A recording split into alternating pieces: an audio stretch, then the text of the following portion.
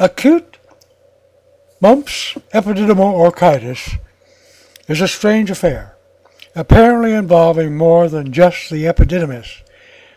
It's a miserable malady with very high fever, serious nausea, and massive scrotal swelling.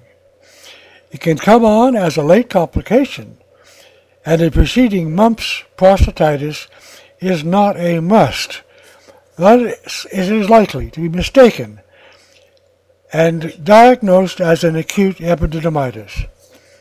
If the diagnosis is missed, there is no problem, for it responds to spermatic cord block just as effectively as does acute epididymitis.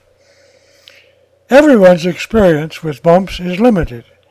Mine is with a bilateral orchitis and a scrotum the size of a watermelon, plus 105 fever and absolute misery, all becoming afebrile within 24 hours.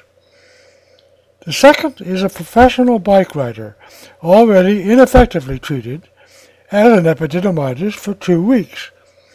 With cord block, he was afebrile the next day and riding again 3 days later.